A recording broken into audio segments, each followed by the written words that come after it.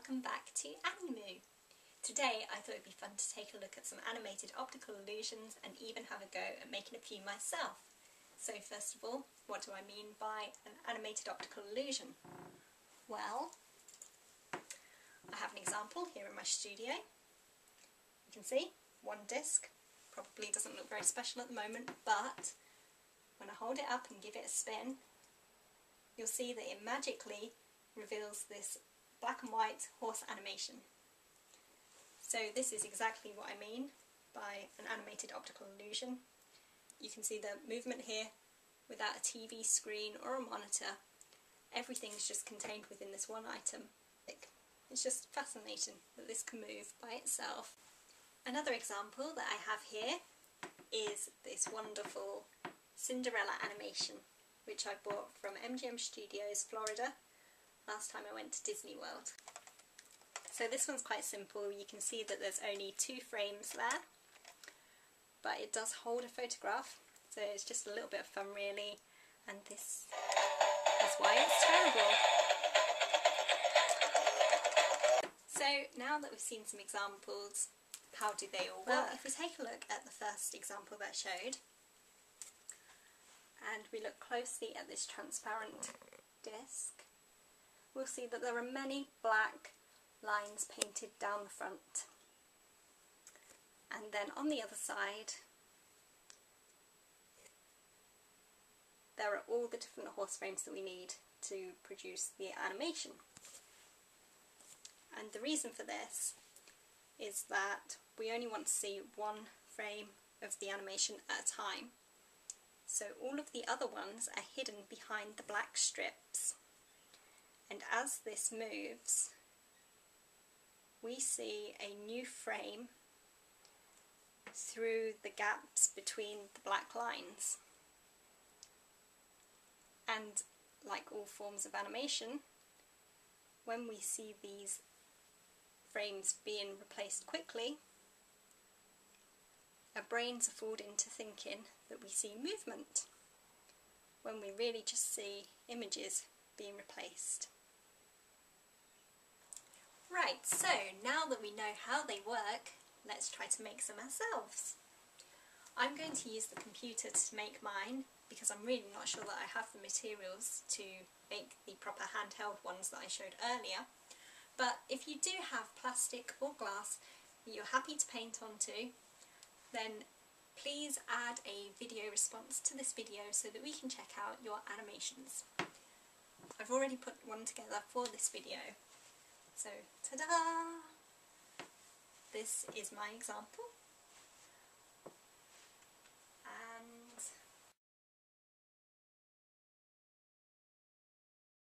there we go. That's my simple black and white animated illusion animation in Flash. And now I'm going to show you how to make one. Of course, the first thing that we need to do is open up a new file in Flash. For this tutorial, we're going to create a shape tween. So begin by drawing a basic shape on frame 1 of the timeline. This will allow us to create the animation quickly for this tutorial. Once you're happy with your shape, move to frame 10 of the timeline and add a blank keyframe. Then draw a new shape at frame 10. I like to enable the onion skin tool for this because it shows me my previous drawing.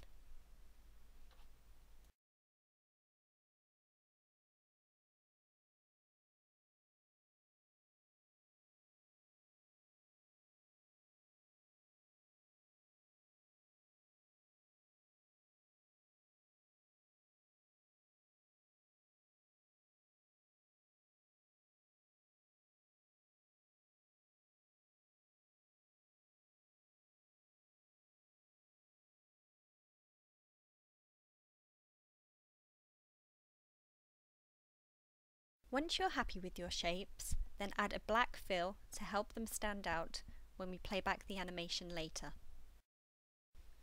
Then add a tween and move back to frame 1, select the image and break it apart. Do the same with the final frame. Open the Properties panel and convert the motion tween to a shape tween. By doing this, Flash automatically animates our two images. Okay, so now we can take a look at the animations. I want to break up some of the fill in my animation. So I'm just going to drop a white blob into the centre of my shape on frame 1.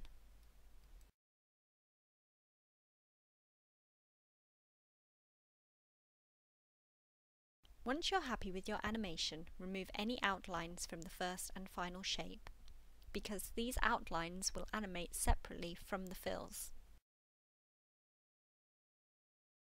Convert all of the frames between the first and final images to keyframes.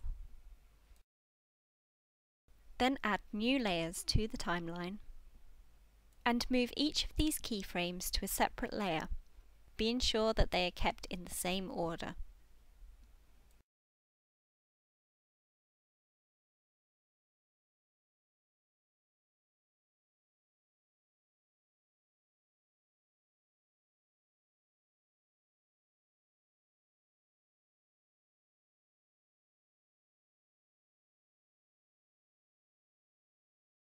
Remove any excess frames so that all of the animation is contained on frame 1 of the timeline.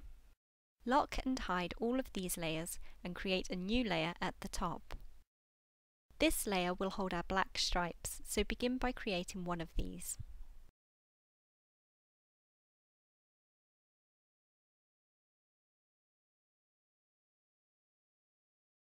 Then select and duplicate this stripe. Repeat this action until you have a large area filled with stripes.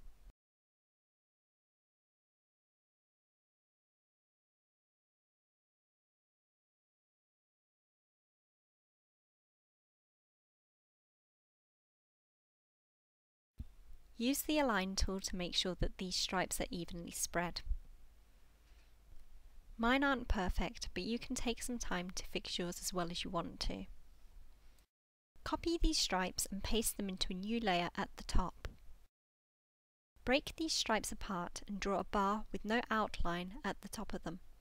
This new shape will help us to cut away any parts of the animation that should not be visible. By adding the bar with no outline to the top of these stripes, the object will be very easy for us to select and move when it's sitting above other graphics.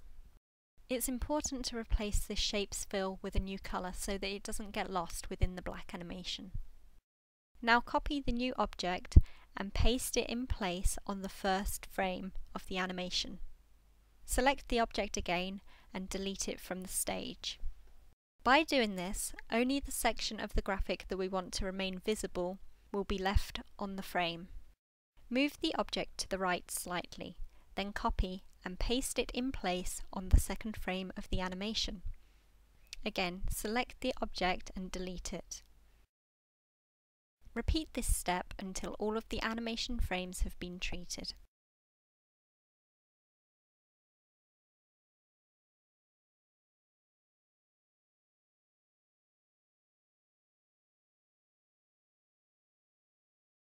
Finally, make all of the animation frames and the black stripes visible.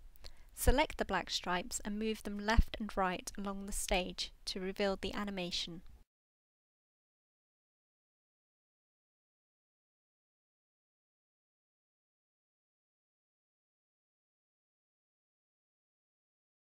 So there you have it, how to make your very own animated optical illusion. Thank you for watching this episode of Animoo, my online animation show. If you have any ideas for topics that you'd like me to cover, then please do let me know. And if you enjoyed this video, please subscribe to my channel. Thank you very much. Bye bye.